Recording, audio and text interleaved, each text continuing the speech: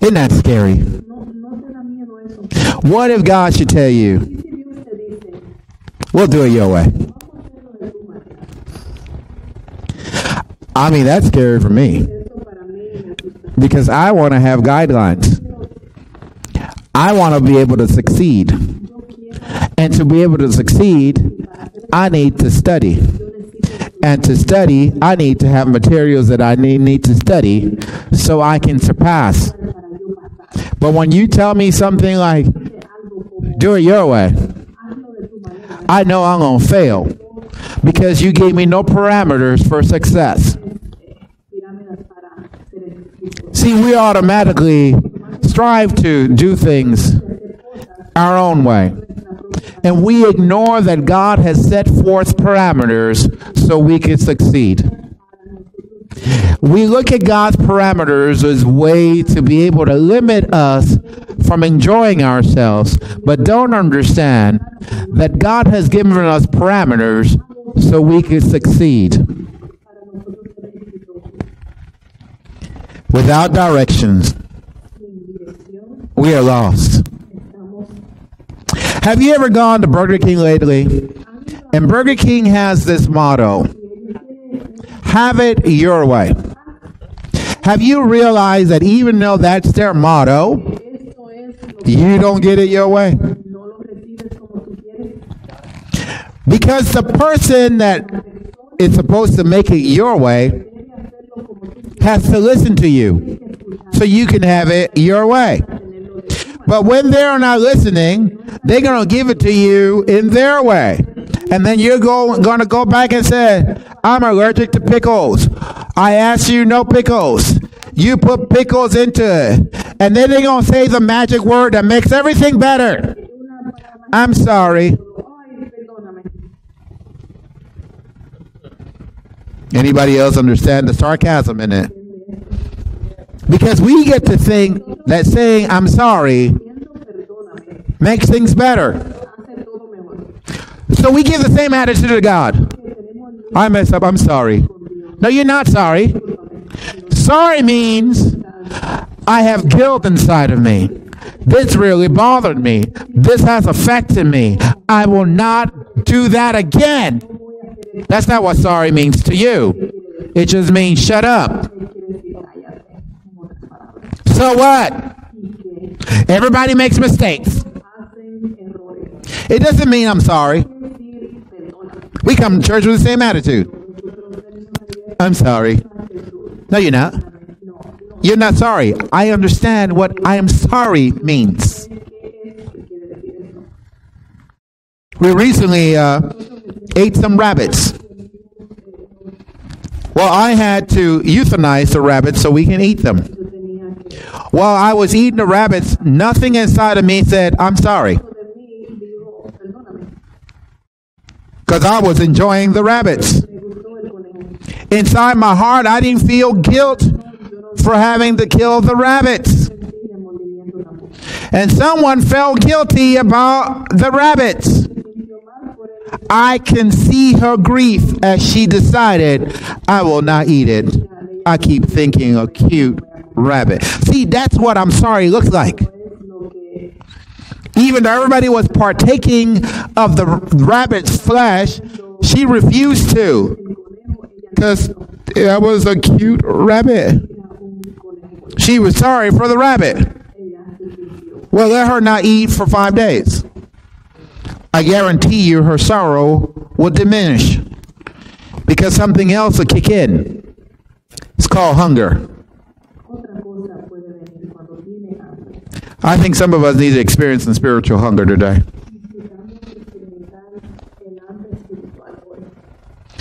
Do not be conformed to this world. All right, we're just going to start with the premise here. If you are in this world and everything about this world is okay with you, you're already going to miss this whole message. Because the instructions is, don't find conformity in the world you live in. Don't sit back and relax. Don't sit here and get your little mojito and just, we are on vacation. This is lovely. Don't be conformed to this world, but be transformed. So conformity, instead of having conformity, you should have transformation. By what? By renewing your mind. By making your mind new. By taking away all the stuff you think you knew and putting in new things. Making it renew. Having the prefix re, which means again. Renewed of your mind. By testing, you may discern what is the will of God.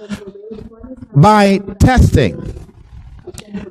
When I am testing something, I don't know what's the answer to the test until I've tested all.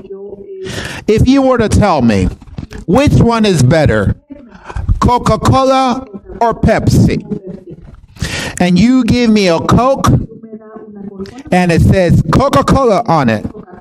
And you give me a Pepsi, and it says Pepsi on it.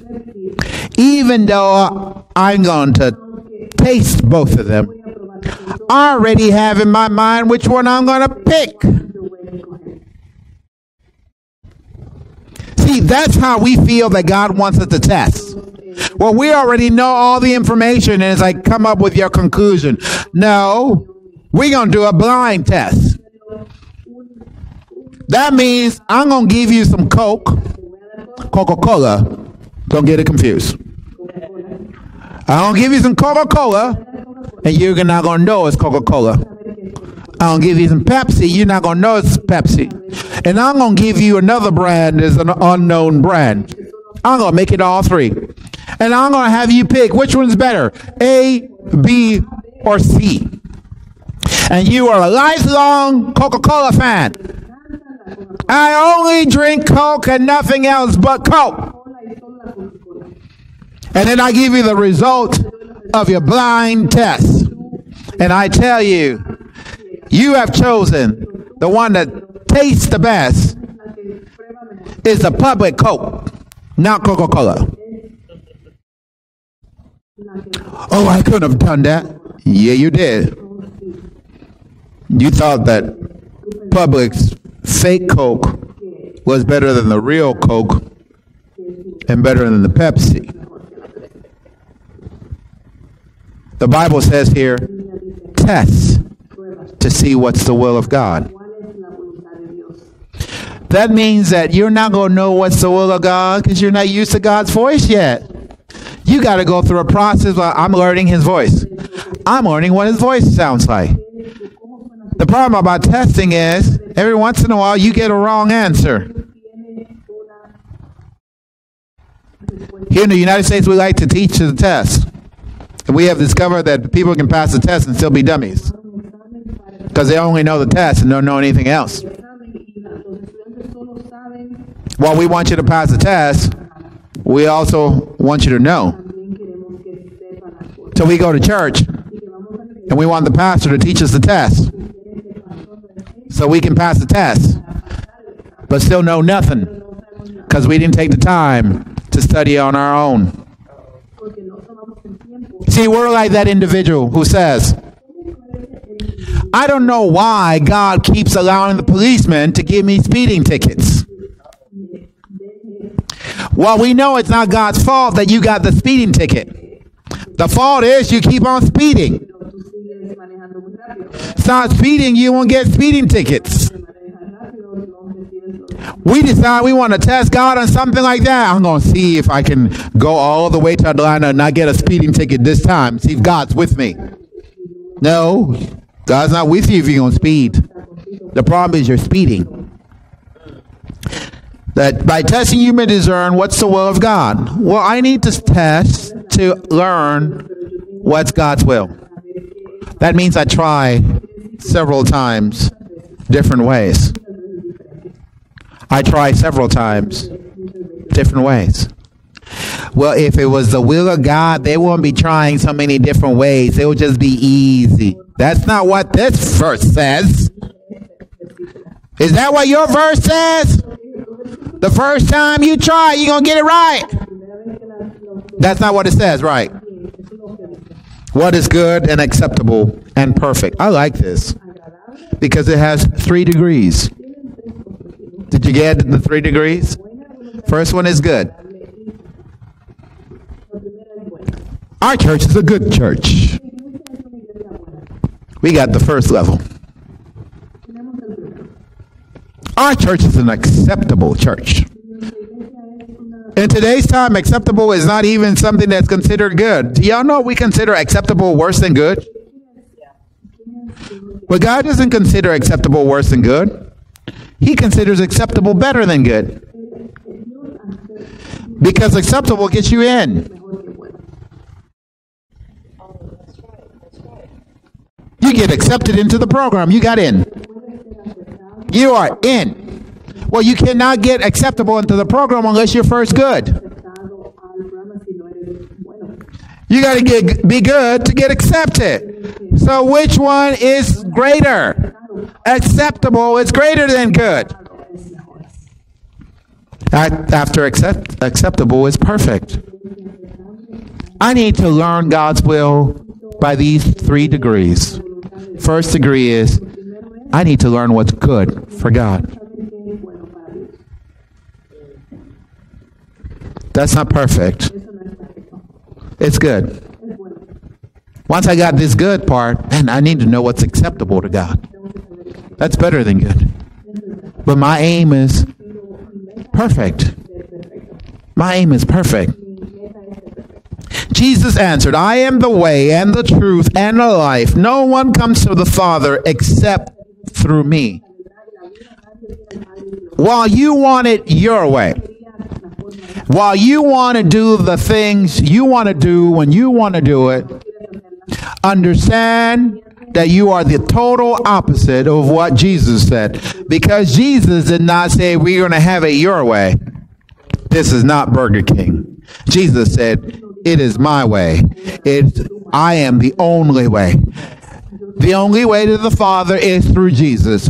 Jesus answered. Don't miss that out. Jesus said it. I am the way and the truth and the life. No one comes to the Father except through me. There are a lot of ands in here. In the English language, there would only be one and in there. It'll be I am the way, comma, truth, comma, and the life. But the and here are because they are all inclusive. They are all as important. Therefore, a comma can't make it because a comma just says these 3. While the and say all 3 are just as important. I am the way and the truth and the life. Way, truth, life. That's Jesus. Way, truth, life. All 3. Now, if you just have one, you missed all 3. If you have 2, you missed all 3. Because you have to have all 3 or none. So you're a Christian and you want to do it your way. You missed it. Because it's his way. Well, I believe in my own truth. Well, you miss it. Because it is truth. His truth. It's my life. I get to do what I want to do. No, it's his life. All 3. No one gets to the Father except through him. Therefore, my beloved, as you have always obeyed, so now not only as in my presence, but much more in my absence, work out your own salvation with fear and trembling. For it is God who works in you both, to will and to work for his good pleasure. First of all, Paul says here, work, but don't only work when I'm around. Ooh, I've seen that in church. Pastor's not here, there's a break. Pastor come back, whoop, there we go, start working again. And I'm like, why are they doing that? Aren't they doing this for God? Because if you're stopping when I leave, you're not doing it for God. You're doing it to impress me. Failed to tell you, not impressed. I'm not impressed by that. Would you be impressed by that? I'm impressed to go away and find out the stuff was done. It's like, ooh, man, we got a good worker. It says here, work out your own. Did you all read that? Is that in there? Work out your own salvation. Work out your own salvation? What do you mean, work out my own salvation? See, in the military, everybody got a rucksack. It was a bag that you had to carry things. Inside the thing that you had to carry, you had like tent and tent poles, and you had a small shovel, and sometimes you had your MRE. You had your own stuff that you had to carry around you. You had some water, you had a canteen, you had bullets that went into your weapon. You had a knife. You had a compass. See, when the Bible says work out your own salvation, it means carry your own load. Carry your own rucksack. Well, then the Bible says to carry one another's burden. Yeah, that's when your burden is so heavy you can't carry it by yourself. But there's a burden that you're supposed to carry all by yourself. There's a burden that's yours. It's not no community effort. Stop being lazy. Carry your own stuff. Oh, but I need help. Everybody needs help sometime. But if you need help all the time, something wrong with you. If you're always kind of, it's me, oh Lord, standing in the need of prayer. It's me, oh Lord, standing in the need of prayer. Not my brother nor my sister, but it's me, oh Lord, standing in the need of prayer. It's me, oh Lord, standing in the need of prayer. 20 years from now, it's me, oh Lord, standing in the need of prayer. It's me. 40 years from now, it's me. By then, you got other people that are right behind you who you have developed, who all joined the choir. It's me, oh, it's me. And it becomes everybody just needs prayer. Aren't we supposed to grow to where we can lead others? How can we lead others when we always need someone to lead us? Why do we feel that it's okay to always be at the back of the line? Well, everybody can't be leaders. And God gave them dominion. God made man, Adam, and he gave him dominion over the sea, over the creeping thing, over the beasts of the field, over the beasts of the air. He gave them dominion. And you're saying you're not a leader.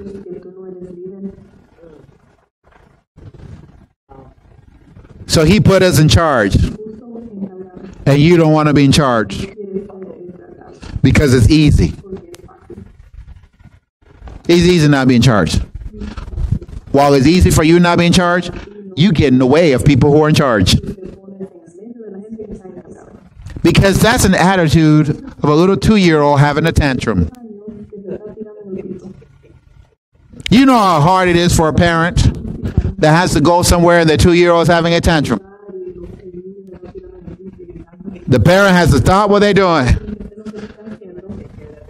to gather that child that's having a tantrum. Because that child could care less about the parent's time. We get that way. We come to church and it's like, I'm just here because, it's what I'm supposed to do. Who lied to you? Because coming to church does not give you brownie points.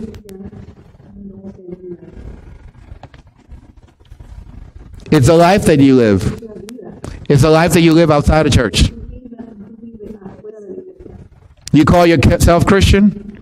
How many of your friends will agree with you?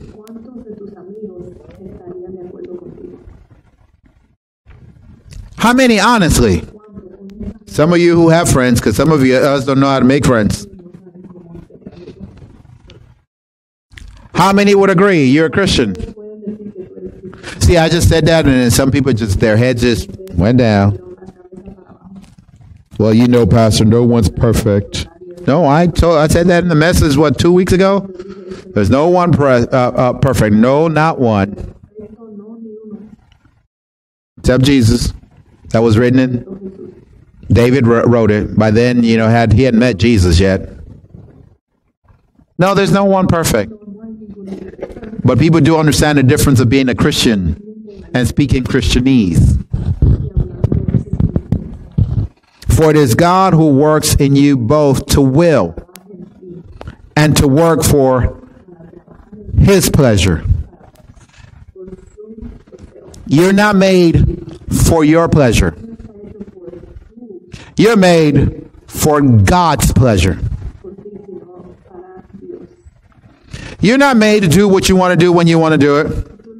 You're made so God could have you do what He wants you to do when He wants you to do it. How many are right now standing in the way of God, doing what He wants to do in your life? I mean, you're just resolute. I'm going to be God, and I don't care about God, because I'm going to do what I want to do. I'm going to say what I want to say. I'm going to go where I want to go. I'm going to have it my way. This statement implies a need to live out, to practice, to demonstrate, to exhibit the salvation which believers have in Christ. See, when you're carrying your own load, you're showing people I practice what I hear. I'm going to demonstrate it. Another word for it, demonstrate, which is bigger, is exhibit. Turn on the light and everybody see the salvation that I believe in Christ. Go ahead and shine that light on us. Come on, enemy, let everybody see all my areas, because I'm a true believer in Christ. How many takers do we have? How many right now, if a light should shine on you that the world could see you, would you be resolute to show I'm of Christ?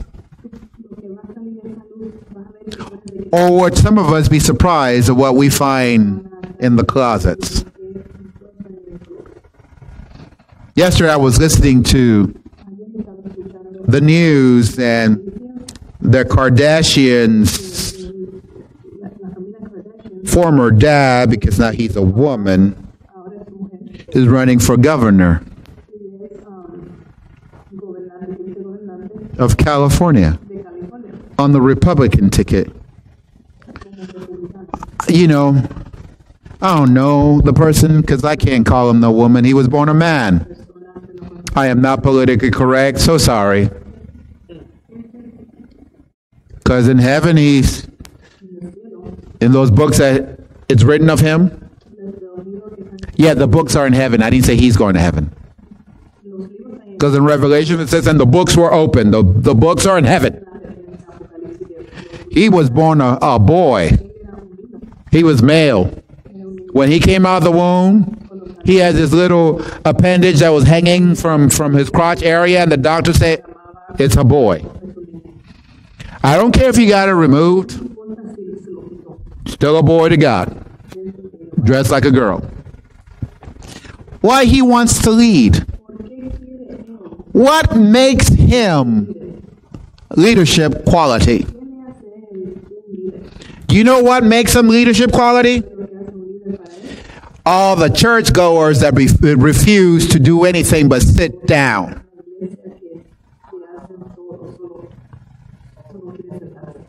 See, the Bible says this, and he's going to cause the rocks to cry out in our place. Well, what's a rock? Something that's not alive.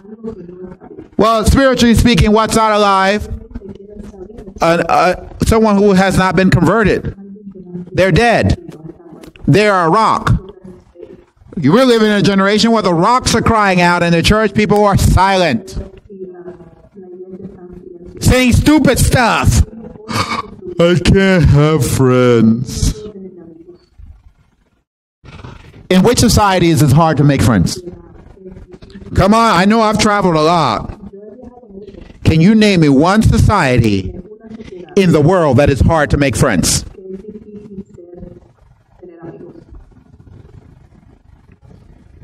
If you're wondering, there's none.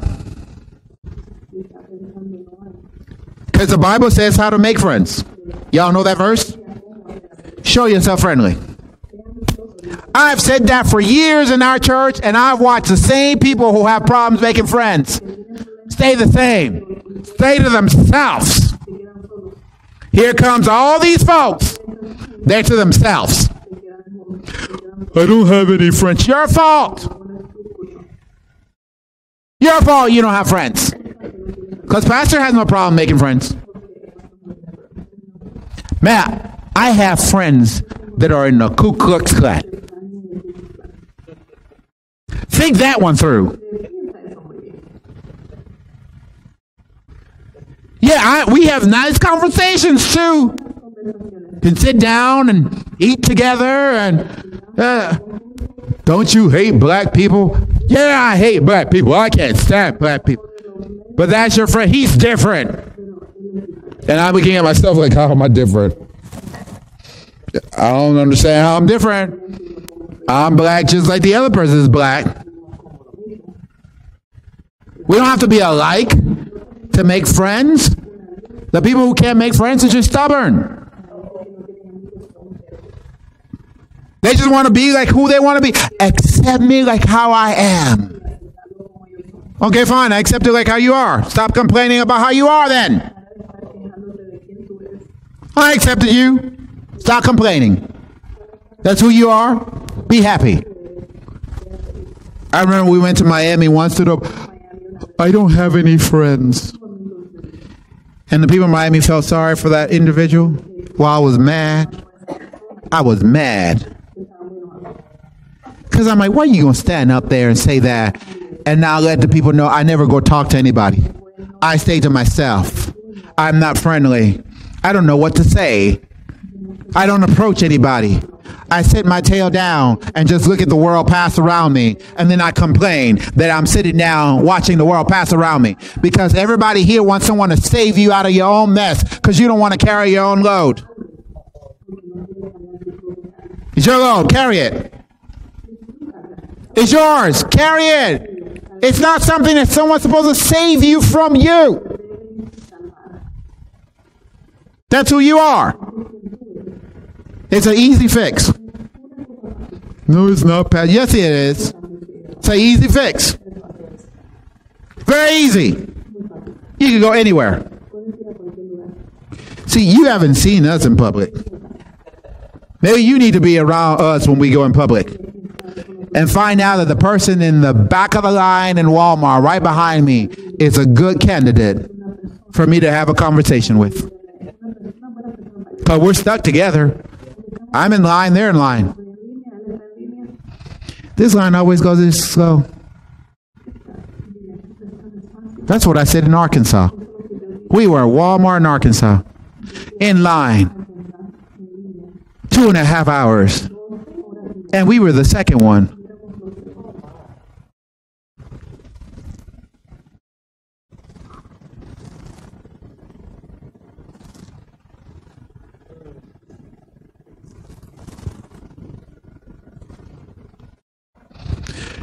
And I'm looking at that individual. It's like, oh, Father, deliver me from evil. For thine is the kingdom, the power, and the glory.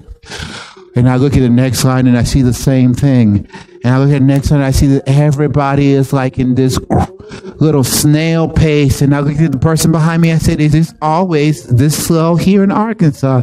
He said, is that slow everywhere y'all go? I said, I live in Alabama. I never thought we'll see people slower than Alabamians. They need to go to Alabama and get a lesson. Y'all are too slow. The poor lady in the front started getting annoyed with me. Then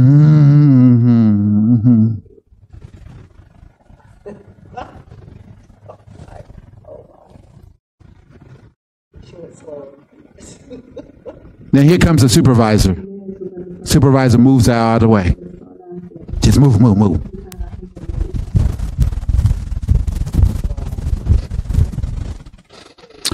That'll be $42.97.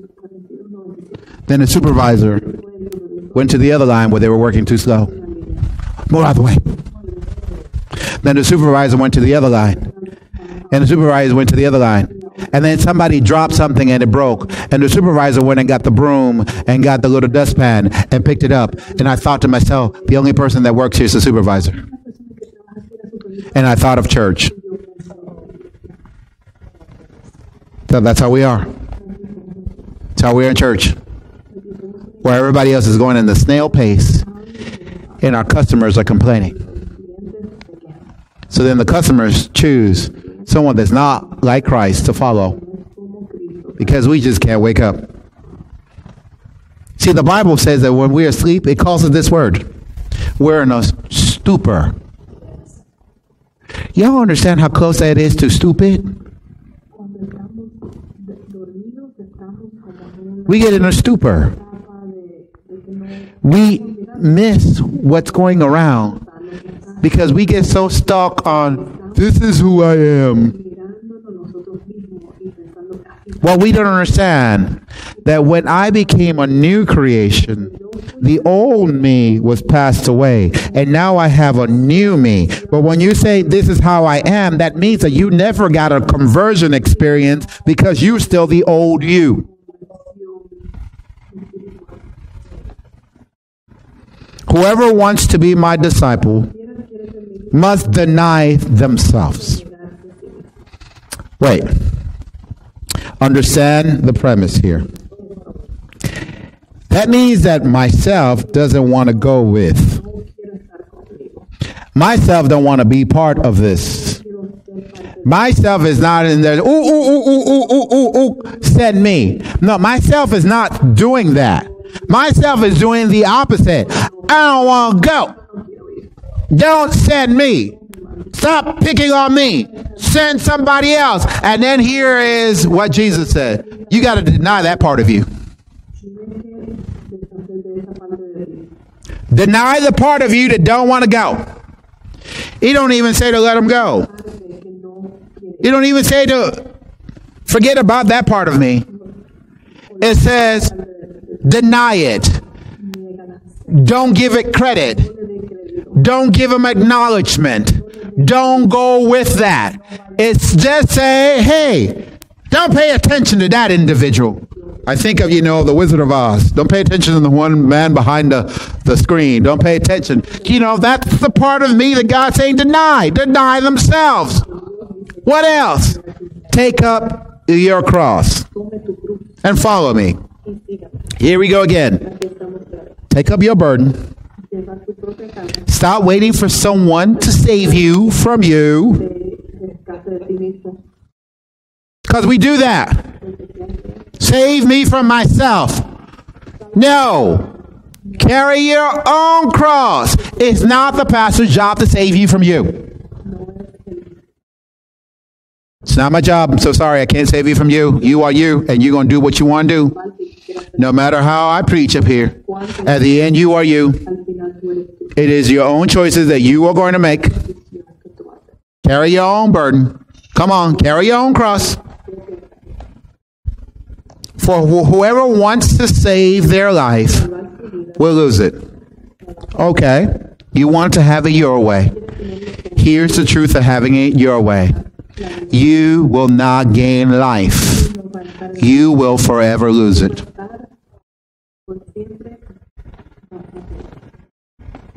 Oh, that's not in this world, because this world is temporary. We're temporal. It's in the world to come. You want to save your life? Go ahead and do so. But you'll lose your life. But whoever loses their life for me will find it. Okay. Deny yourself. And in denying yourself, you're going to find yourself. Oh, come on. Please stay with me. I know we just had that big old noise, which is good. It probably woke some people up. Yeah, it did wake some people up. In denying yourself, your characteristic, your attributes, your gifting, you're going to discover yourself. Oh, I don't think you heard me. Because Donna's still giving me that look. I'm trying to get this, Pastor. We live in an illusion. We think we are something that we are truly not. When we deny ourselves, we are denying the illusion of who we think we are. And when we're following after Christ, we're going to discover who we really are. Do we understand it better? See, who I thought I was, I found out I'm not. And then I found out I never was. It's amazing when you're talking to people. We were earlier talking about rhythm. There are people that think they have rhythm, and I have a master's degree in music. They're so far from rhythm. So far. I mean, nowhere. Oh, when the saints go marching in. Oh, when the saints go marching in. Oh, Lord, I want to be in that number. And now I was like, oh my goodness gracious, I can't fight.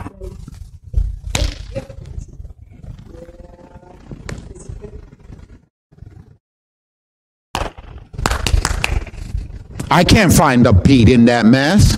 But when they're singing their heart out, and they think they really got it. I had one person that once I heard it and it made me laugh. I'm sorry, I'm going to say it, and it was not funny, but it was funny.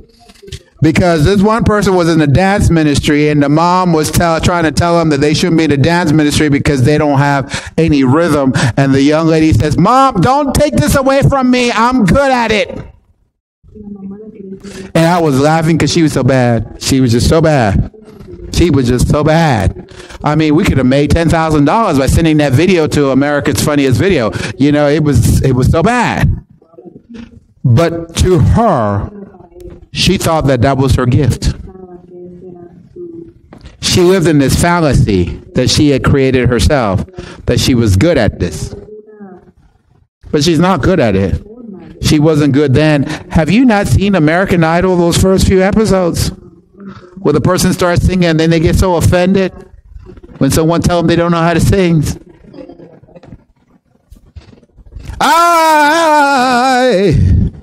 Well, that kind of sounded good. I was trying to sound bad. I feel always tired, and I've come too far from where I've started from. Nobody told me that the road would be easy. I don't believe he brought me this far to leave me. I feel always tired, and I've come too far from where I've started from. Nobody told me that the road, it would be easy. I don't believe he brought me this far to leave me. I don't believe he brought me this far to leave me. Now I've seen people going, American Idol and all that, and when they finish, they get all upset because they didn't sing good, but they thought they sang good. I remember one lady says that I was told that when I sing, I sound like Mariah Carey. And she had pictures of her dressed like Mariah Carey and hair like Mariah Carey, and when she sang, well, I was like, "Whoo, Mariah Carey should be offended." She was taking singing lessons, and the teacher told her she sounded like Mariah Carey, and I was like, "Whew, that teacher needs help." When we get a dose of our reality, what do we do? Come on, what do we do? You get a dose of your reality. You get your feelings hurt. You get your the natural Western Christian, what he does or she does when they get their feelings hurt is that they go find another church. I'm going to go somewhere else because you got your little feelings hurt. What's the will of God?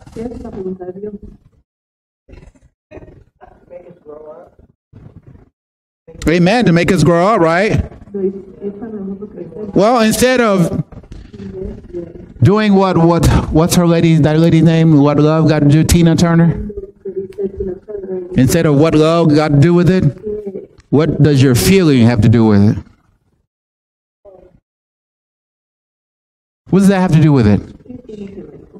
I have to deny myself of the illusion who I think I am, of the things that I think I've mastered, of the things I think I've learned. I had to deny myself and carry my own burden. Carry my own. Not go to a pastor, I need you to help carry mine. The pastor got his too. See, there comes a time to where, and it shouldn't be always, to all of a sudden somebody have a burden upon them that is so heavy that we as the people of God come in and we help carry one another's burden. But the two are not the same thing. See, the burden that you're supposed to carry is the one that has been issued to you. But every once in a while, you're going to have a burden that is bigger than you. You're going to have a burden that may be a burden for the city. You may have a burden that's probably a burden for the county. You may have a burden that's probably a burden for the state. You may have a burden that's probably a burden for the nation. You may have a burden that's probably for the world. You can't carry that by yourself because it weighs too much. And then that's when we're like, I got mine, but I got some of yours too. I'm going to help you carry some of yours. See, our problem is this, that we have a burden here at the church that is bigger than us, but we have members in our church that won't even carry their little own rucksacks. You want us to leave the burden that we have for the world to help you carry your little 20-pound rucksack. Gain some muscles and carry your own 20 pounds because we're struggling to carry the burden that God has given us that you're supposed to help us with. Well, I don't know why he's doing that. I just think he's just doing that just to have a birthday party. I don't want nothing to do with that because that's just a birthday party. Really? When have you seen our church so full?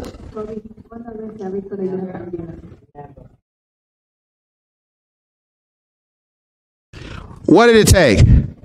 An invitation. Wait, remember we tried that invitation stuff with our members?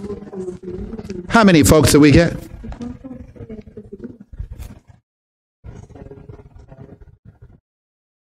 Not a lot, right?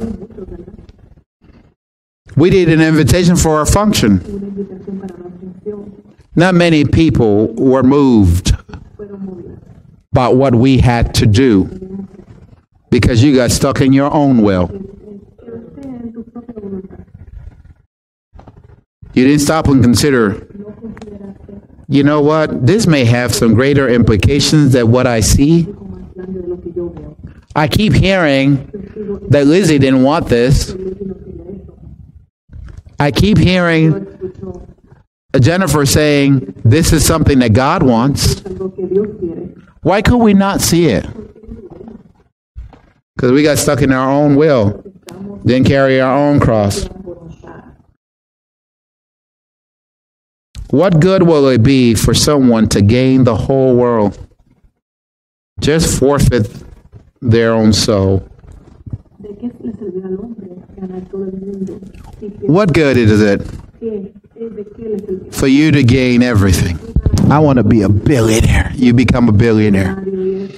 I want to buy my own private island. You got your private island. I want to buy an expensive yacht. You got your yacht. I want to buy a plane. You got your plane. You got whatever, everything you wanted. You got, and then you died. You lost the only thing that was of importance because you lived in the temporary, with not knowing that eternity is right down the block.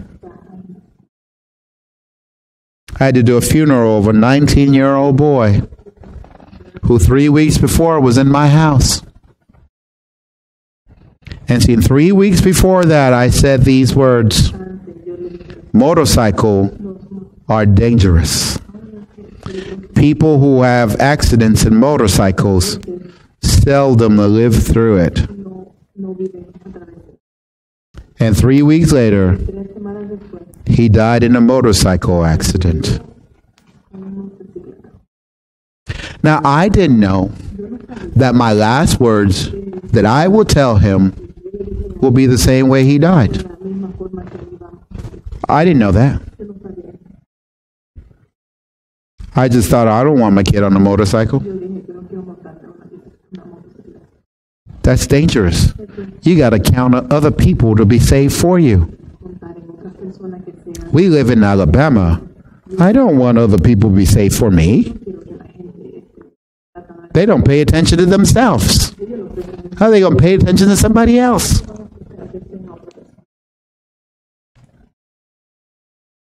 For each one will bear his own load. Galatians 6:5. Now, I thought it needed a little bit more explanation, so I got a colorful one up here. You see, we got the simple verse, right? Which is what it says. For each one will bear his own load. Each of you must take responsibility for doing the creative best you can with your own life.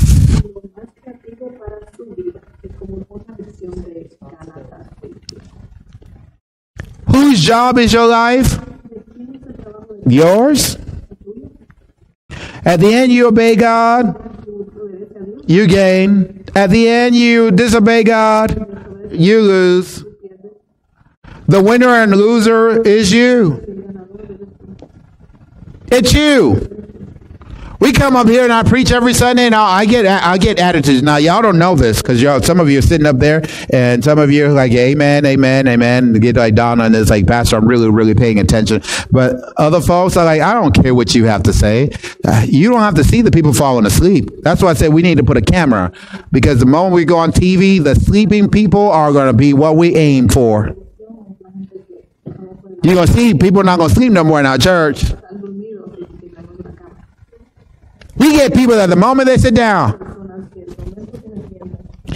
you're at home playing video games all day. You're not asleep. When you get to church, you go to sleep the moment you sit down. Oh, yeah, I know. Video games. All throughout the night. Video games. Sit down. Learn something that can make something of you. This is boring. Because video games going to make you money. Oh, they don't think that. They know they can't do that. Can't compete with the Japanese. That takes work. Compete. Come on, let's be honest. We're not competitive in our county. We're not competitive in our city. No, we're not. You see the fallacy? I'm glad that Donna said that, because it's a falsehood. You know, we put on something false. Yeah, I'm going to design video games. That's why I played. Oh, no, you're not. You don't even know the first thing of designing. Designing and playing is not the same. The person who is designing a video game is so busy designing, they don't even have time to play it. They have to hire other people to play it for them because they're too busy designing. Just a dose of reality. Same today. As was yesterday, little to no growth. Here, 5 reasons. Why are there people with little to no growth? They presume upon grace. God will forgive me. God is love. You know, it's all good. We get that Miley Cyrus song. Everybody makes mistakes. Everybody has those days. We start singing it as our mantra. They presume on God's grace. There are many that are in a church that really haven't changed. Same problems reoccur over and over and over and over. They're presuming on God's grace. Second one, they doubt their conversion. Well, I don't know if I'm really saved. You know, it didn't really stick the first time.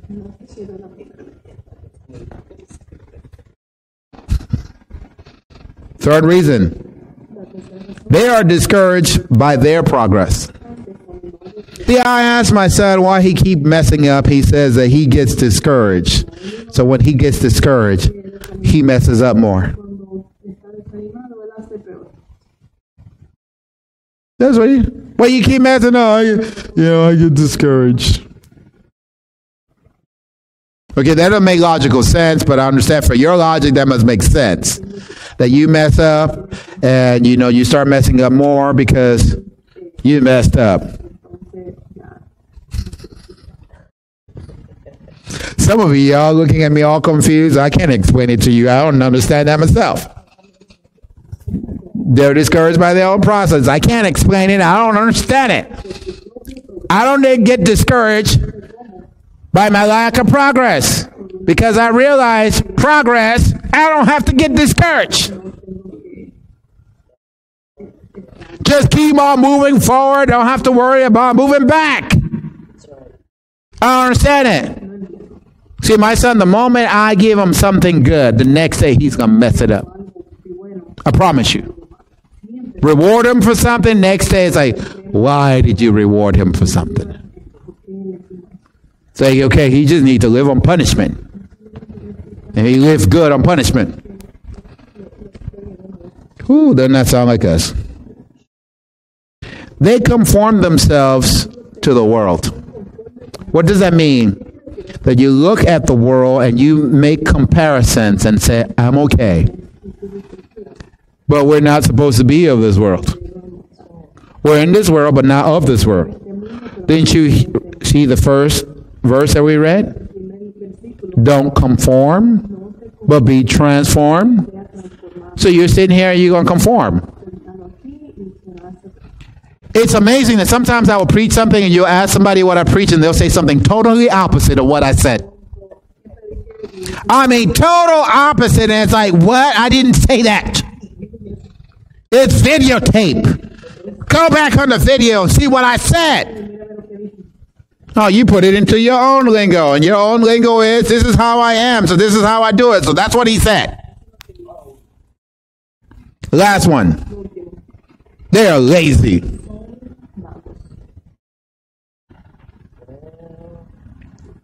Lazy. Some of our young folks, we have Stella told me that she asked somebody in her family to come and help do some work. I said, no, don't do that. She's like, why not? Because they're lazy. All they're going to do is sit there and watch. And then say they're tired. And wait to eat. They're lazy. That doesn't help. Being lazy doesn't help. A lazy person helps anybody. Come on, raise your hand if a lazy person has ever helped you. They consume. They take away. They don't give. They're a weight, a burden, a distraction. Why would we want to be any of those things? I remember for at least a year. Some of you who have been with us will remember. Brothers, I need you to build a wall in the back. Y'all remember that? Every Sunday, I need the wall built.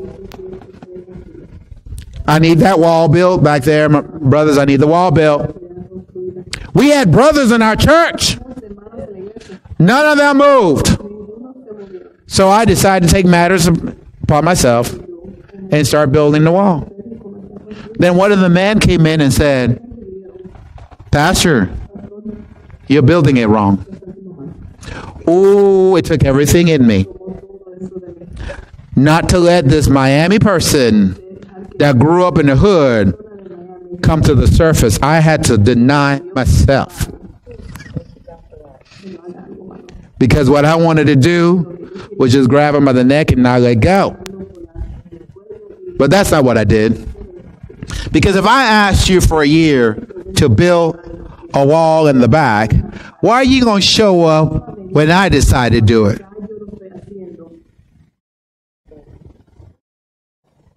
That doesn't make it, Donna said, makes them look good. No, it doesn't. It doesn't make anybody look good. It doesn't make anybody look good.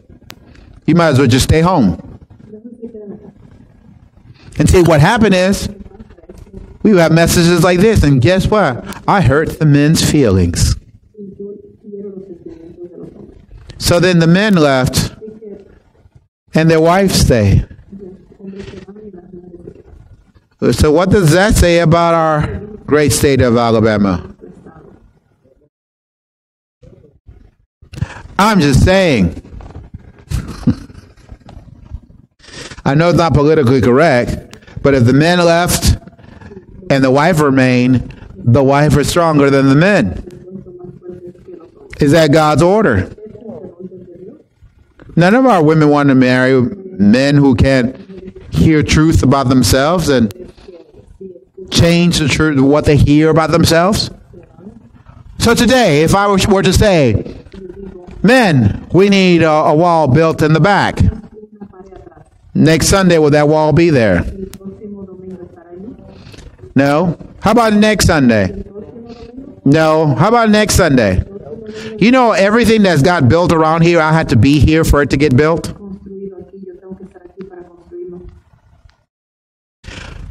I think that God is looking for a new generation of people.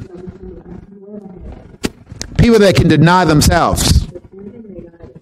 You know, if pastor's asking for a wall to be built back there, he must see that there's a need for this wall to get built.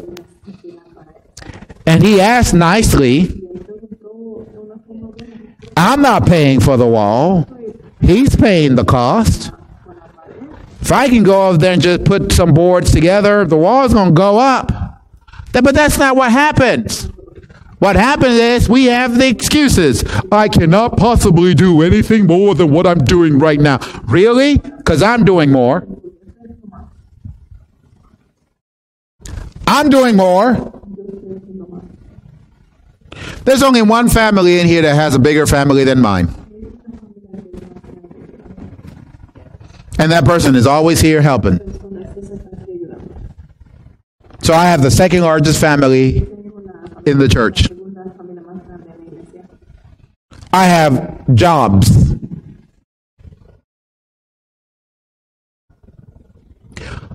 Now compare yourself. Because you like to make comparisons, so now make a quick comparison. Who has more to do? Come on, you like to compare, so compare now. Because it's easy to compare oranges to apples because they're different. But now compare oranges to oranges. Who has more to do? So tell me your excuse again, because I want to hear it. See, we've had people that have started to move forward. Man, the people that start moving forward realize their excuses don't hold water. They have come to realize I can make all the excuses in the world, but at the end, this excuse is not going to mean any good. It reminds me of another song, Excuses, Excuses. We hear them every day. For the devil, he'll supply them. From church, will stay away. When the people come to know the Lord, the devil always loses. So to keep those folks away from church, he offers them excuses. Your excuses don't really hold water. Please tell me your excuses again. And let's compare. I guarantee you your excuse is going to fail. I guarantee you it will fail. I mean, I guarantee you it will fail. Do you realize I can't give excuses? Because the moment I try to give excuse, God will show me someone who's doing more with less. And well, you know, there goes my excuse. It don't work for me. Oh, pastor's always doing. Oh, I know people who are doing more. Who make less. Oh, yeah, every once in a while we get contacted by someone in some other country. We need help. Can you send like $200? And then they show pictures of everything they're doing. They're like, oh, that's $200. Goodness gracious. That's just $200. Excuses don't work for me. So try one on me. Go ahead. Donna, I love excuses, right? Right, Lizzie? Lizzie's my child. I love excuses, don't I? Give me your excuse for failing. Come on, I want to hear. You better be very inventive, I'm telling you. You don't give me the same that I've heard before. You're going to have to come out with something that I saw some alien come down from space and they beamed me up and all of a sudden I couldn't be myself and I had an outer body experience and then, and then 4 hours later I was in my house and I still have the marker where they did the operation and that's why I couldn't do what you asked me to do because I was in my body but absent from my body. You better get inventive, and then you get an A+ for trying. Okay, sit there and give me the same. My dog ate it. Really? You don't even have a dog.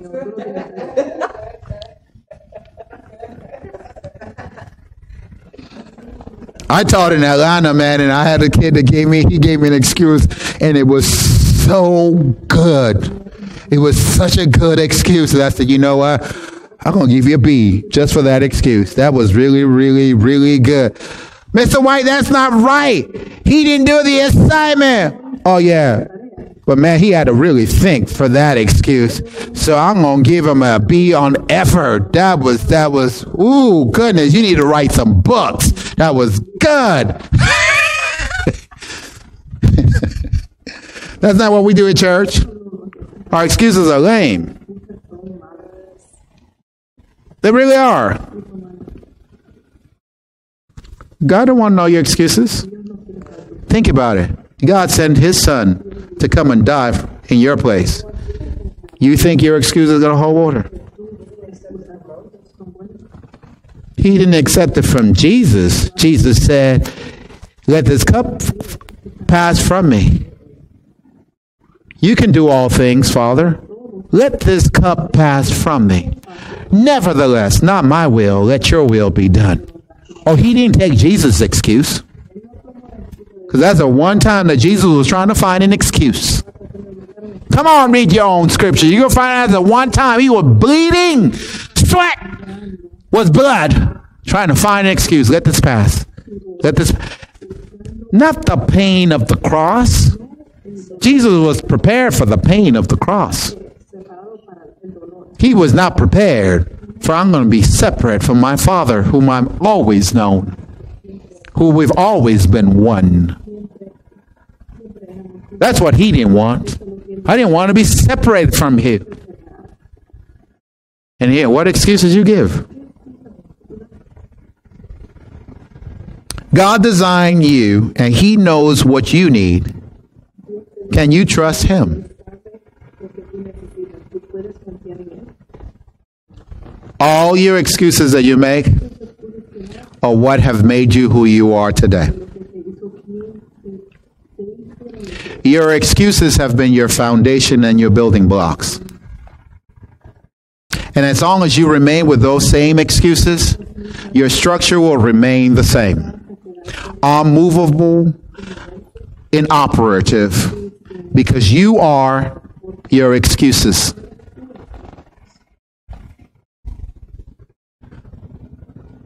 Go ahead and think it through. The moment you get rid of your excuses, you branch out of who you are right now and become something different. See, I can come from a third world country into this country of opportunity, but third world still is in me, that even though I am here, I will still live in the same condition that I lived over there, because what's in me has not changed. For me to change, I have to get rid of what's in me. See, some of us see a lot of immigrants who come here. They live like third world condition. They have children that are born here who also live in third world conditions, even though they've never lived in the third world.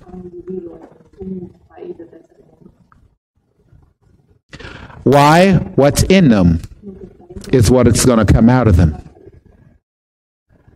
What's in you? All your excuses over the years are who you are. See, we have Donna, and Donna, I'm always fussing about her excuses. And I love Donna. You just don't know. There's some people I don't feel as free. I feel a lot freer with Donna. So whenever she said an excuse, I fuss about the excuses.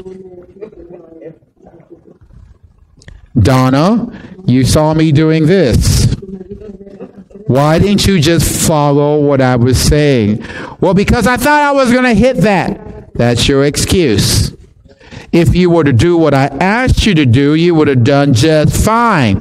I too have a CDL in driving a bus. I have the experience. I have driven it in third world countries on roads that are not American roads. Can you trust my direction? She did it again. She couldn't trust my direction. She did what she wanted to do. You know what I did? I got in the bus and took the wheel.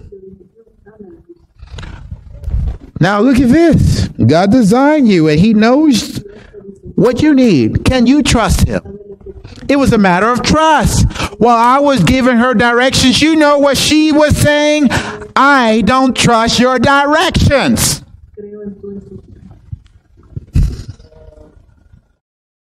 So what had to change? I had to take the wheel.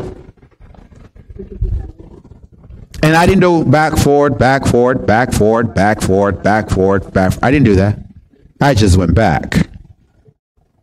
One time, went back. You know what was the proof I knew what I was doing? I got the bus to the point it needed to go safely. That was the proof. Donna, you know why you failed? No, Pastor, you keep doubting what you were asked to do. Therefore, you doubt yourself. You doubt you. When I was giving you directions, I didn't doubt you. It wasn't my fault. I am not doubting you. I feel you can follow the directions. You second guess yourself. Oh man, I know that this is already is a point that we are starting to understand. You have failed so far because you have accepted your excuses and therefore accepted your failures. Start denying your excuses. Come on, take them one by one. Start denying, because that's part of who you are. You have become your excuses. So start denying those excuses. I'm not smart enough. Xing you out. I'm not gifted enough. Xing you out. I'm not called for it. Xing you out. They don't really need me. Xing. Start taking all of those. And you know, after you finish, you're going to feel naked. Because that's what you've learned, that's who you are. So when you finish Xing everything out, well, I am nobody. And then God says, now you're somebody. Now you're somebody.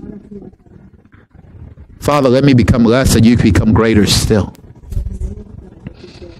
Let me get to the point and Father, if you have to hurt my feelings every Sunday, hurt my feelings every Sunday so I can get rid of this junk that is making my life miserable. And I've learned to just take being miserable and think that that's living. But I'm tired of being miserable. I want to have purpose to what I am doing. Father, all my negatives, make them positives. I'm going to start with good. Because that's the first level. Lord God, make who I am good. Make me good. But don't let me feel comfortable with good. Make me acceptable. So I can move on to the next thing that you've called me to. See, once you start getting rid of those negatives, you start adding positives. You start getting one triumph. And then another triumph. And then another triumph. And then another one, and another one, and another one, and another one. And after a while, you're going to discover you are a different person. How did you become different? Instead of listening to all the what you can't do, you start listening to all you can do. All of God's promises are yes and amen. Wait, if God says, I want to tell you yes, why does God keep telling me no? When he says all my promises are yes, but I keep hearing no, it's because you're still so full of yourself that as long as you're full of yourself, you can't move into what God has for you. I want to move into what God has for me. I want to move to hearing yes before I even ask the question. I want to move to that.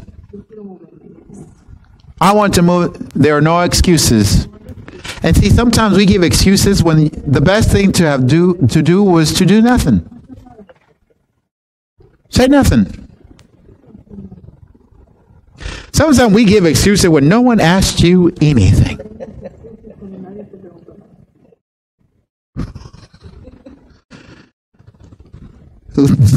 Donna, she'll come in. Pastor, I turned off this light and I turned off the other light and I turned this out and I disconnected this and I disconnected the other.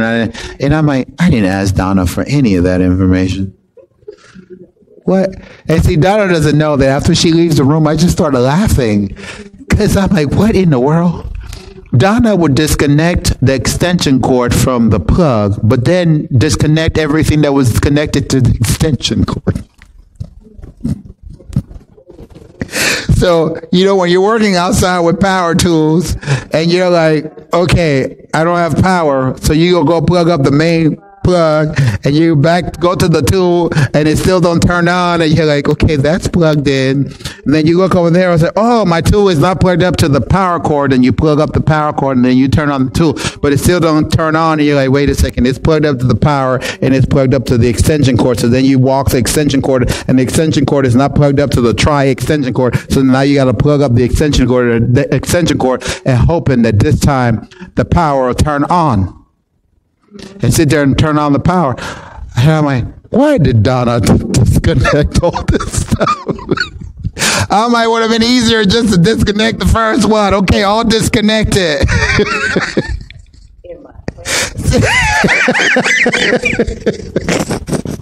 So she doesn't know. I'm not mad. I'm laughing because this is funny. I mean, she's trying to protect, I guess, the building, us, the property. And it's like, okay, all of that wasn't necessary. But I understand why she's doing it, so I find it funny. Now, eventually, Donna will be like, I unplugged the main plug. Because all the other efforts become for nothing. Here's why we don't have time. Because you waste the time you have. So you don't have time. Some of you spend so much time planning to do stuff. At the end, you do nothing because you're so busy planning. Plan. I'm planning to do this. Really? Doesn't count.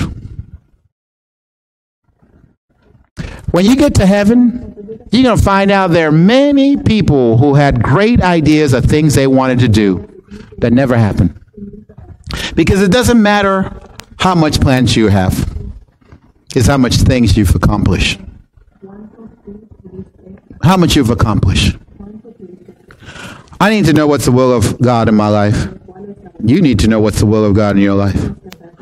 Well, God is not filtering his will through my will. I am not on God's committee of how to do things. And guess what? Neither are you. We do it his way. How he wants it.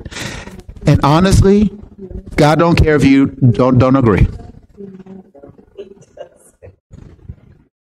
I can prove it to you. God says, have you seen my servant Job? There's no one like him upon the earth. And towards the end of Job, he says this, when I was created all things, that I asked for your advice. You see, he said he's the best thing since cheese. And then at the same time said, I don't need your opinion. So who are we? Are we better than Job? Who made us think we're better than Job? Because that's just a lie to make us feel better about who we are. Because when we compare, when we do honest comparisons, you want to compare? Do honest comparisons. Honest. Don't inflate yourself. Do an honest comparison. How far have I gone this year?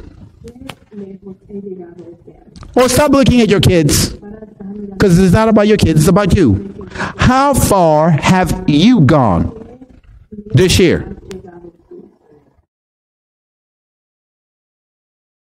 See, Donna's looking at me with a smile. She's not my message, by the way. It's just that right. Donna looks at me and she shakes her head and and then she says words. So, she's my amen corner right now because my amen people are not here and my other amen person is not feeling too good. So, of course, they're making noise. I'm going to pay attention to them because they're reacting to the message. Those of you who just get contemplative,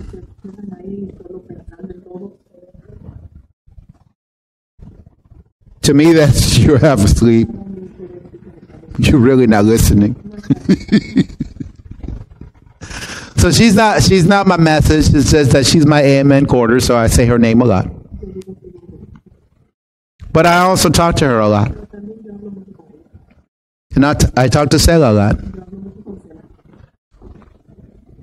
Why do I talk to these two individuals more? Because they're around me more. That's all. Nothing spiritual. And I can guarantee you most of the time they don't want to hear from me. Because sometimes it's not something nice. Sometimes it's not. But with every negative, Donna told me a few weeks ago, you hurt my feelings so bad, I wasn't coming back. And I said to her, where were you going to go?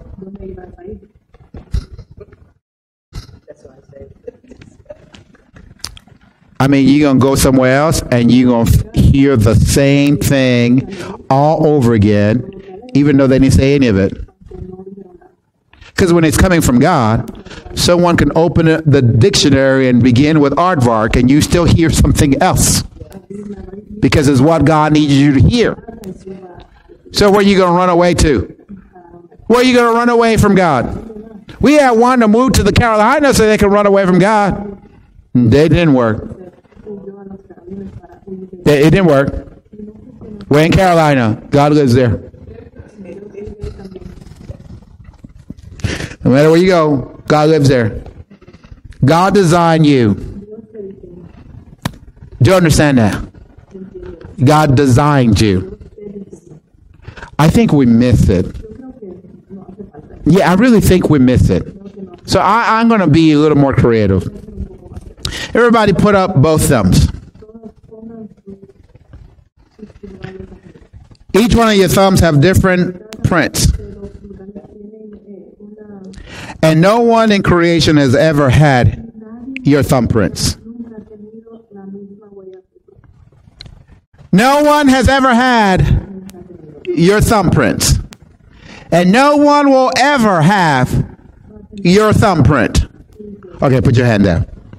All right, the timbre of your voice, even though you can make yourself sound like somebody else and somebody else can make yourself sound like you, they do not have your timbre of your voice exactly like how your timbre of your voice is. Your voice is unique, and there's no one on earth that has your voice. The veins on your brain are all made different than anyone that has ever lived upon earth.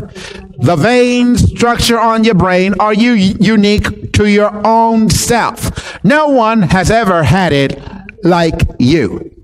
The veins within your eyeballs are all unique. No one has veins like the ones that are in your eyeball.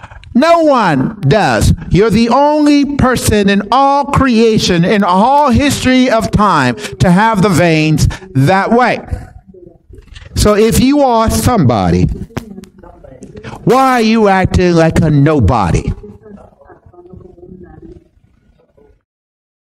If God made you so unique that you are not like anyone else ever in the history of mankind, why do you fight God to be like everybody else?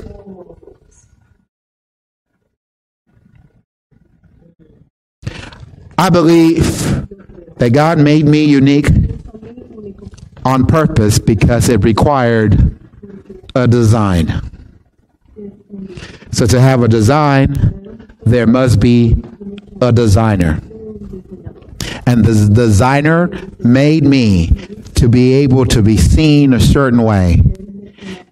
And I need to flow with a designer.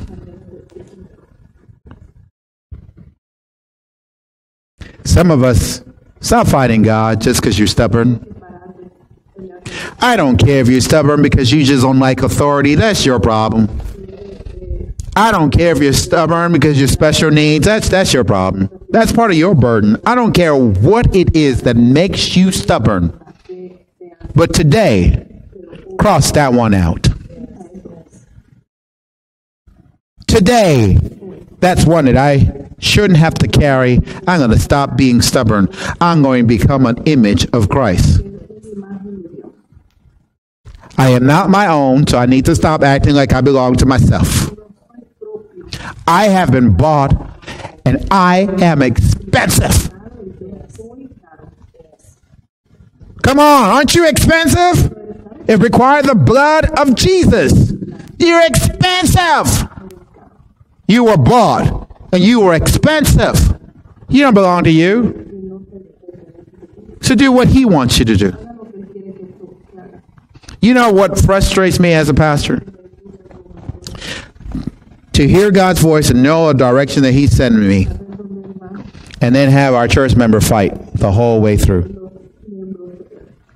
Because wherever God is sending me, I'm going to go. But some can slow down the process. See, you're not going to stop because I'm going to go where he wants to. He's faithful to bring to completion what he started. I trust in God that I'm going to reach where he wants me to reach. Won't it be easier if we can have some team players so we can win some games? Won't that be easier? So today, let's start a new change. See, in 3 months, May, June, July, August, we're still going to be in May. We're going to have 1 year here. Do you know not everybody was a team player for us moving here? You know when that history is going to change? Never. It's history. It's done. We can't undo history. We're going to soon have a year here. We're going to soon have a year in spite of the naysayers. Wouldn't it have been easier if we had no naysayers?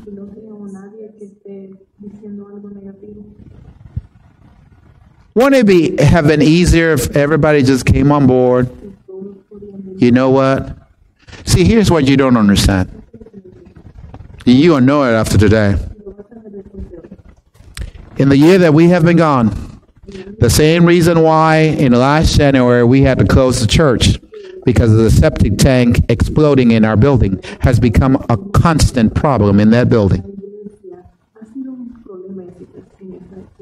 If we didn't leave, that would have been our problem up to now. But I am so glad that God spoke something different. And for all the naysayers, you would have been full of poop often.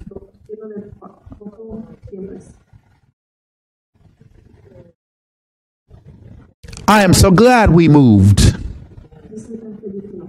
And the person who has taken it after us, this is their struggle.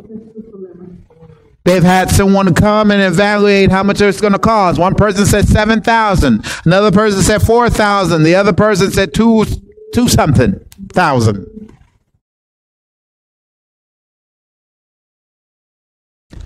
Every time it rains, that stuff comes back up.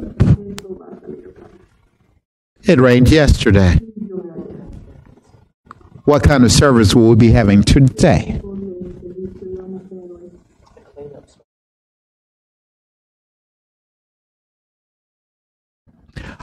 Not my will. Not your will either. I'm part of the church committee. So happy for you. If God says something opposite from you, let God be true and every man a liar.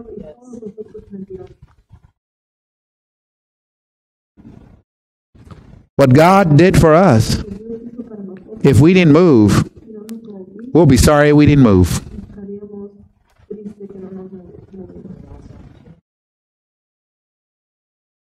We would have been sorry. Hey, I can invite Dea so she can tell you the struggles that she's had. Her husband said we have spent more money on that building than money we made in 1 year. I'm so glad that I was listening. I'm so glad. Whenever we're moving, I don't agree. Are you God?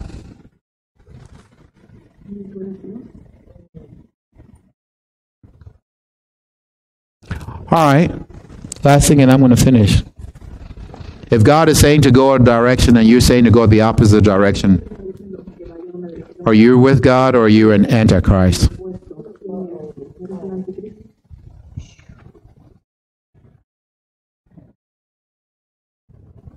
It's really bad when I use the terms, right? Because what does antichrist mean? Against Christ. Which one are you? We have had a lot of naysayers over the years, and we'll continue to have more naysayers. But we should be moving on to understand certain things. First of all, I'm not crazy. It makes no sense for me to make a greater investment on this than it means for me to make an investment on my own family. That doesn't make any sense in any country. But when I'm going to make a greater investment in this than I'm making in my own family, do know that I believe, hey, if you can't trust God, you can't trust no one.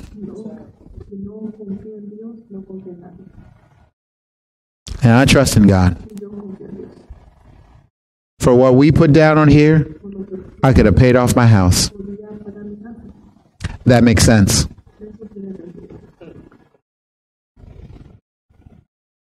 No more mortgage payment. Hey, that makes sense. Put it on the church for us to worship. That makes sense. But it's what God said. How did you know it was what God said? Because a week before I didn't have the money. and a week later I had it. That's all I know. Now, some of you go back into your bank account and you're going to find out that during that same time, you had more money in your bank account. I'm glad that we have bank accounts so you can look back. Some of you got some added money in there that was not normal for that time of the year. Sorry to have to tell you. Some of you got it right. It was seed money. Some of you got it wrong. You ate the seed.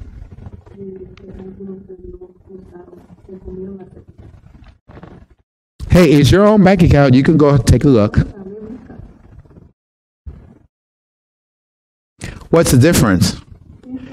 Those of you who gave your seed money will get a harvest.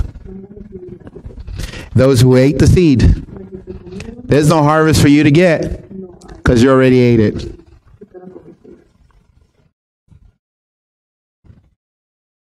See, I'm so grateful for those who are listening. There are some who gave, who, just like me, didn't have it. But God gave it to them all of a sudden. And then God gave a word to go with it. I am now going to give you more money, and you put it aside for when it is needed. We had 2 people in this church to get that word. 2. And I know that the 2 who got that word, they got that word. Put up some money, and you'll give it when needed. 2 of our ladies got that word. And you know, already 3 times God said is needed. Give it. And all 3 have given 3 times already when God said is needed. How awesome is that? You know what? They don't need money. They've now moved into a place where money keeps showing up.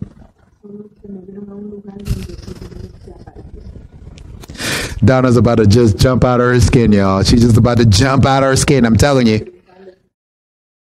Did you tell Pastor that that's the word you got? The other one was Stella. She didn't tell me that's the word she got. I know it. And every time Donna has had close to $20 in the bank, she went from $20 to about $1,000. Every time.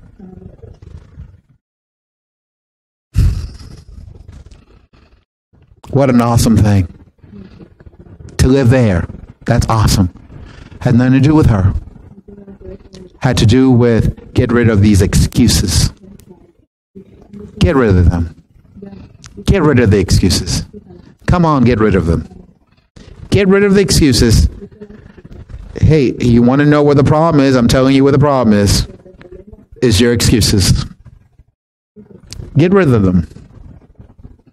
Erica's the whole message. She's been, man, this is not the message I want to hear, Pastor. Just don't want to hear this message. I was prepared for other messages, but I don't want to hear this message. Because here I am again. God is telling me the stuff I got to change. You know, the stuff that she's hearing, I didn't say anything about it. This message started and God just started pouring. Just a pour. And it goes like this. I am moving as in the cloud. You move with me or you stay behind.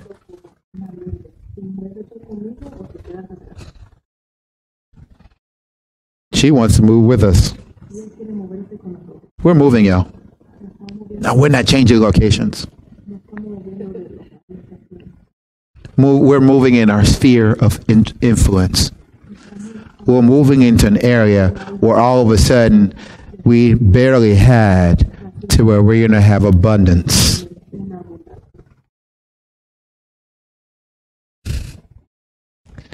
And some of you are feeling it. And it doesn't feel comfortable. Because you have to be around people who have and feel like you are supposed to be there. Now I feel like, what am I doing here? I shouldn't be here. That's not how God wants us to feel. God says in His Word, let the poor say, I'm rich. Is the poor lying? No, the poor is speaking to be rich. Come on, get it, please. The poor is speaking rich. So he once was poor, but now he's rich. Let the poor say, I am rich. I am rich. I am rich. See, some of you look at me and my wife, and you make exceptions, and you've created an exception clause in the way you think. You have made that we are exceptions. You're a liar. We are no exceptions. We're subject to the same rules that you are subject to. Same rules. We have the same confines. We're not no super spiritual to where we hear all the answers from God. God has not helped me pass any tests. I know this because when I am taking the test, I hear no answers. And the answer is B. No, that doesn't happen. I have to read the question, understand the question, and then give the best answer that I know of. Oh, but you're a prophet. God gives you the answers. No, He doesn't. God tells me about you. He tells me nothing about me. He tells me about you, but tells me nothing about my wife. Nothing about my kids. I get nothing that's personal. Did you get it? Your clause is out that window. No, I don't have no special treatment. I have to go through just like how you have to go through. My wife has to go through just like how you have to go through. My wife's friend from Tampa came to visit, and she told my wife, you are so blessed. You have 2 great daughters and a great husband. And my wife said, you just sit back and you watch. And at the end of her having to go home, she says, you still have a great daughters and great husband, but man, you have to go through a lot. All your other struggles, there are a lot of struggles. You need help in every side, and you can't get it. What did my wife say? Just watch. Just watch. Oh, she's just blessed because, she's pastor's wife. My wife has dyscalculia. Do you?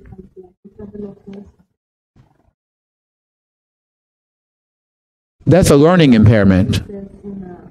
She's a school teacher with a learning impairment. And you don't? Come on, throw those excuses again. Or X them out.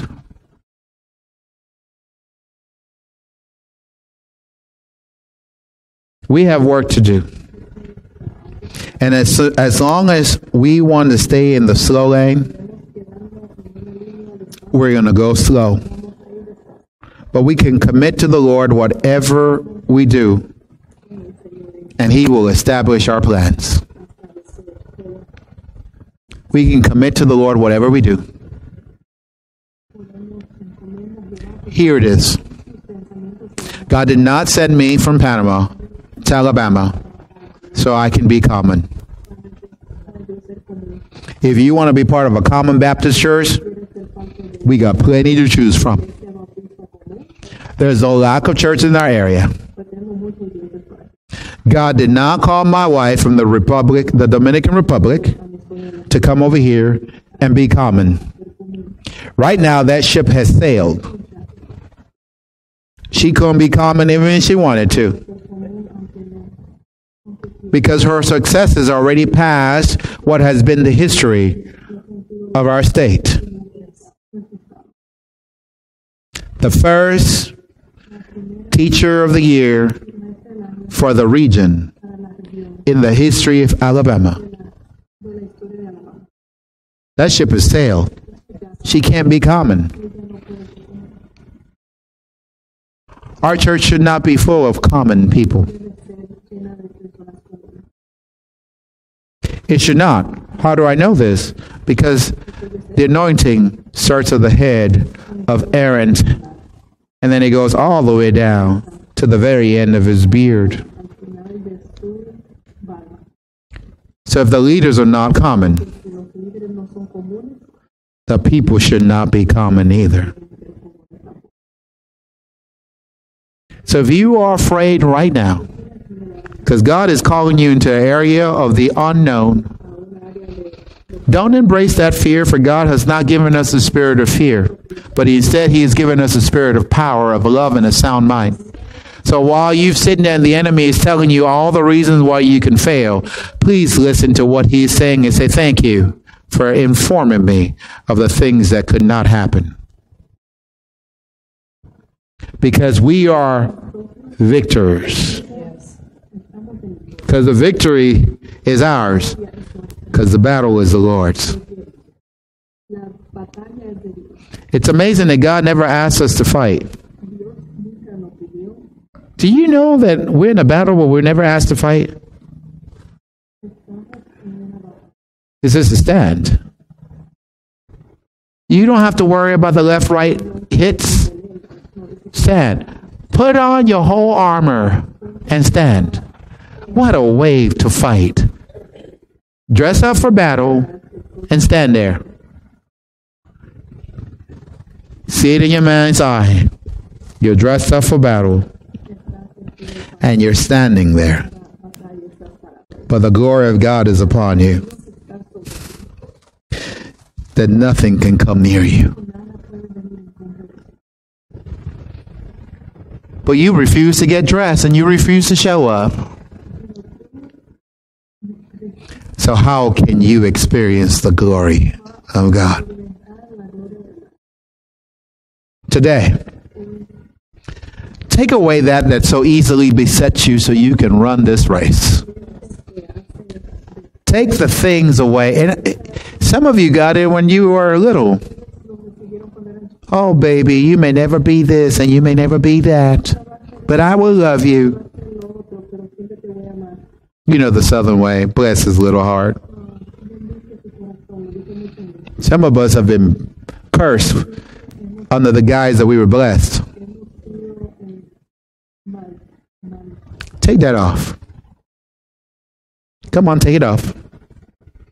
You know, one time I told somebody to take off what they were wearing, and they went to the bathroom and actually took everything off and came back out butt naked. And I'm like, that's not what I meant.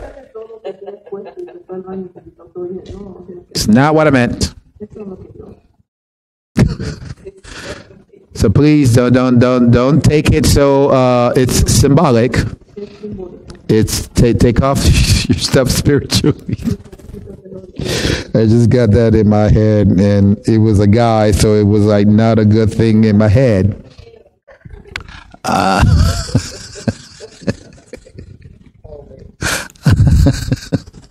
It's symbolic, okay? Take that stuff off. Take it off of you. You know what it is. Now, how many of you have found no excuses?